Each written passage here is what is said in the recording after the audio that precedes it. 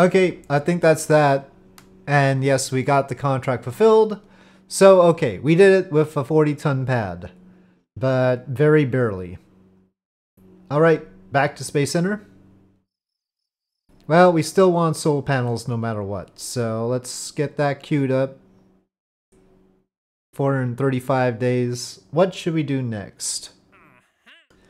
Venus flyby. Okay, which other planet? I don't want to do crewed yet because we have to unlock a lot of technologies before we do crewed. And you know, at least pods. Where are our pods again? Space exploration. Oh, here. Simple command modules. We will get. I mean, the Mark 1 pod is right there though. Oh, we are 0.2 science away from the Mark 1 pod, but I sort of have a policy of maybe not wanting to use the Mark 1 pod. I should bring the Vegas pod that I made for RP1 into here as a 2-person pod maybe, and then move up the Lynx Neo, which is a 3-person pod, and then also move up the Lynx Neo S is the 3-person pod, and then the Lynx Neo is a 4-person pod. So we can move those up a notch so that this is 1-person pod, 2, 3, 4 would be my ideal. But anyway, for now it's the way it is. The Vegas pod that I made for RP1 was to replace this advanced command pod. I didn't like the look of it. So anyway, but all that aside, we aren't ready to unlock that stuff yet. And we probably could use a whole bunch of other things to help out with crewed missions as well. So for now, we're going to try and get science other ways. Oh, let's go to tracking station and see which moon would be good. Not which moon, which planet would be good. Venus will eventually catch up to us. We have to build the rocket first. So I think Venus is a good opportunity. Let's get the alarm for it. We actually don't have trajectory planner in here right now. So we'll just have the sort of lazy alarm that Kerbal Alarm Clock has. Okay, but we can't trust that one. That's not going to be accurate. We'll take the Venus flyby contract and then we'll see how we can do that. It's all about communication, really. Oh, we could have picked up this science day from the surface of the moon one. That's 18 years, so I guess we'll get that for now. Eventually we'll get that. Okay. Okay, Venus flyby. Well, let's see. Can this little guy do Venus? No.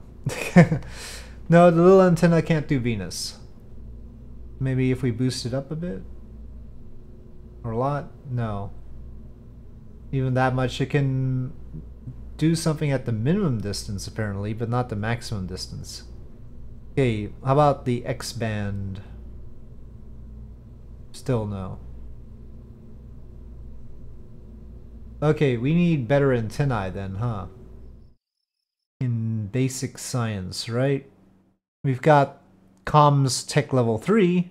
Got this retracting antenna. That's not a whole lot, but the capstone satellite, well, it's probably not properly configured for real antennae though. Electrics has comm level 4, but it doesn't have a separate dish. The dishes come here, precision engineering. The Helix antenna has more than this relay antenna. So it's the one with the best gain that we've got. It's the same as the Commutron 16. So maybe we were premature in picking up the Venus contract. So this is 3 years. So we have enough time to get the technology, but we can't make this window then. But we would have to do the the R&D building upgrade in order to unlock a science with more than 160. I'm gonna see if I can reconfigure the tiny little relay antenna for that. We'll set to 1.0. Are you okay now? Okay, well it's got something. Alright, I'll have to upload this fix. Alright, so finally fixed this relay antenna for CubeSats so it's actually more like a dish antenna with a beam width and all that business. And maybe it can help us with interplanetary missions. We will see. We will test it out and then I will upload the fix if it turns out okay. Okay, we don't need those engines. We actually could do with fewer engines overall.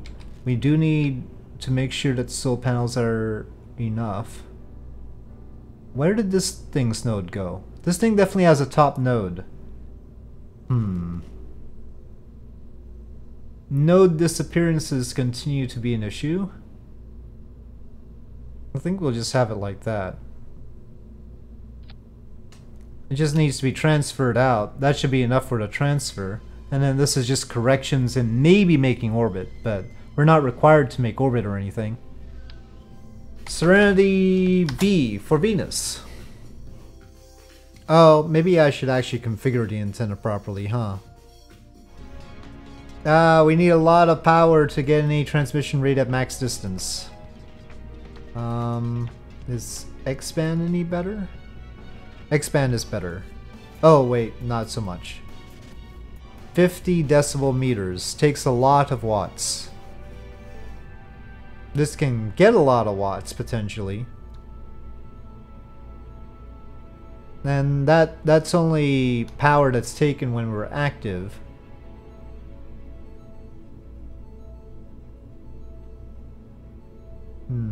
Now let me put in some more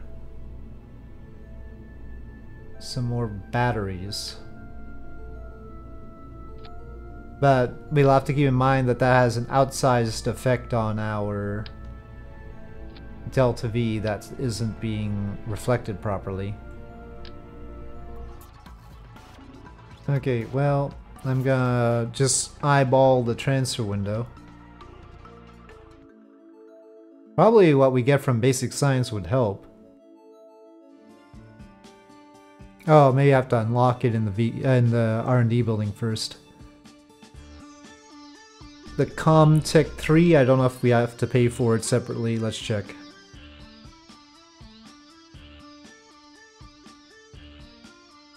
Oh, I think we automatically own it in this method of doing things. So, if we increase this to ComTech level 3, will that make it a little bit better?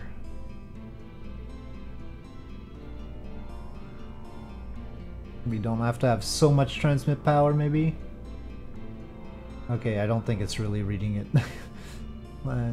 Okay, no, Venus. Ah.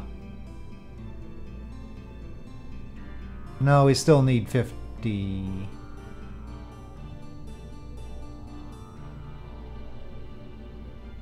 It cuts down a little bit on the power consumption, though. We still need 50. Oh well. Well, a little bit of reduced power consumption is good. Something, anyway. That window is probably not too far off. Yeah, that looks okay to me. Alright, let's give it a go. First interplanetary mission. Can we do it? We'll just line up with the moon first. As an approximation to the ecliptic. I mean, we don't have transfer window planner information, so yeah. Probably the best thing to do. Just nighttime. Okay, throttle up. We're still using CubeSats. Ignition. And launch. And frisky. Well, we're definitely past max Q here.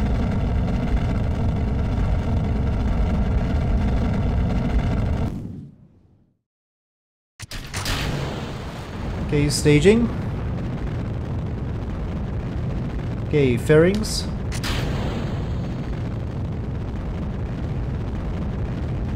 Well, let's get the little dish out. Okay, we'll deorbit that.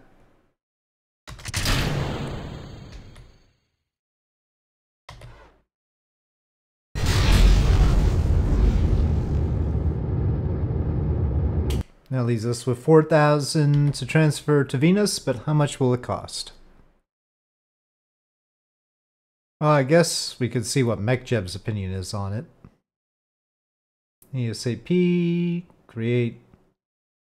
Well, it's a little bit longer than I wanted, but okay. Still within our budget.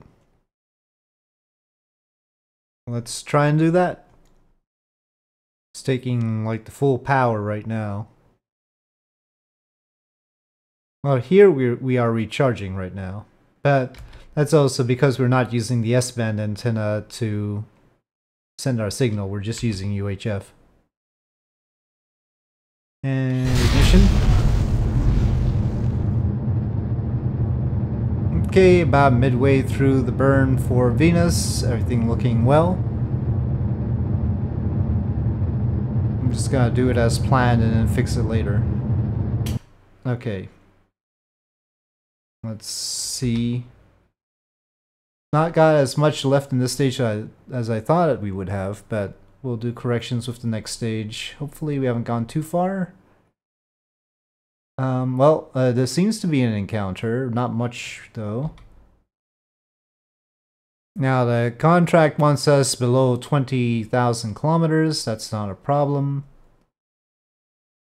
I don't think there's any issue with keeping some inclination there. That'll be fine. Let's do this correction with this stage, since it seems to have enough.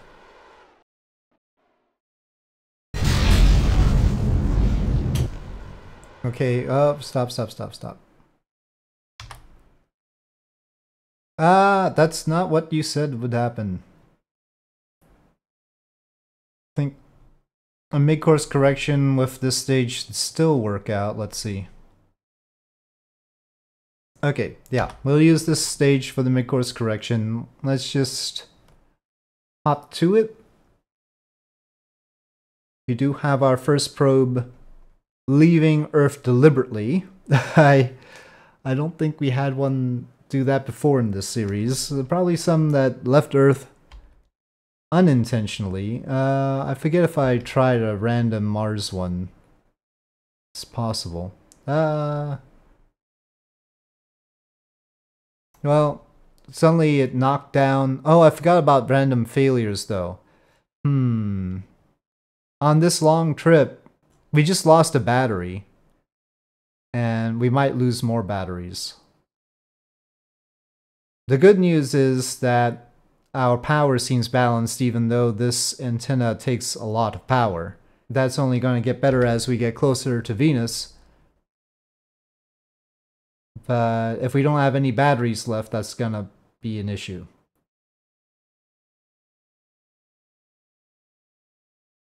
Oh, we had some fluctuations, but I think that was just because of the time warp. Time warping very quickly is a problem for keeping track of electric charge. Oh yeah, I don't like that happening. We had an RCS port failure. No, not an RCS port failure. The failures take me out of time warp is part of the problem here. We've lost a lot of RCS ports. We do have a lot of RCS ports, but it's somewhat worrying that we've lost quite a lot. Oh no, we lost all electric charge. Why? No! Oh, while I was talking... It went this way. Oh gosh.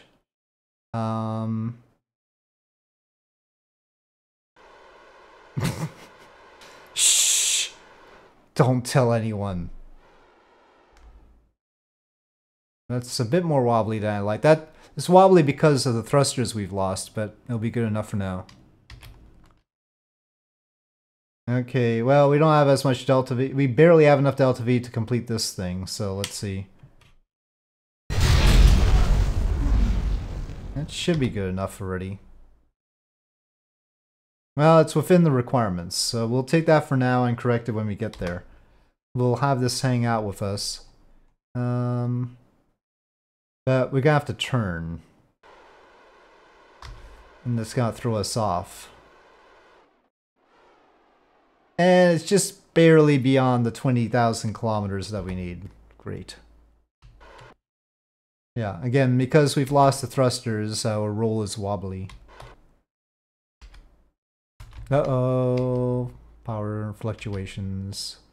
Okay, it's stable like that. We're getting into... We're into trouble. We went into trouble. Turn, turn, turn, turn. We've lost most of the thruster ports up here, too. Okay, we are approaching Venus. This is too far for completing the contract, so we're going to go ahead and do a radial burn in.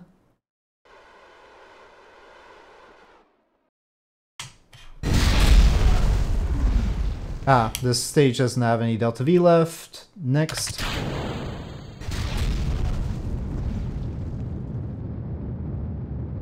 Oh, science.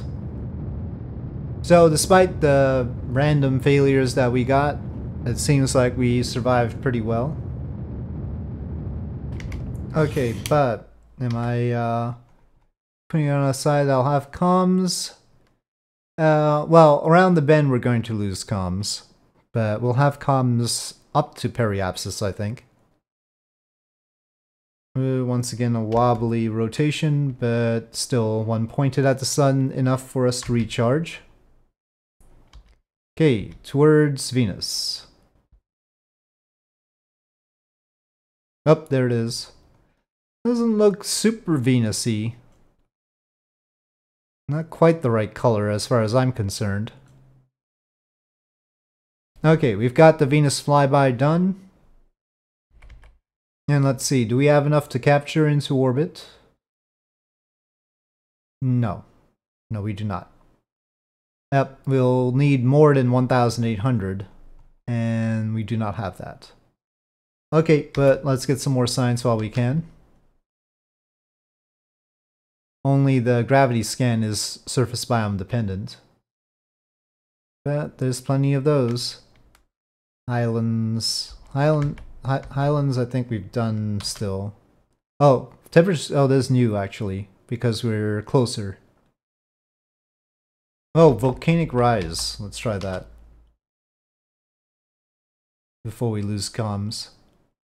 Or, oh, we actually have enough inclination that we won't lose comms, alright. But I don't think we're hitting another biome. So it's all done. It did the Venus flyby mission. Alright, back to Space Center.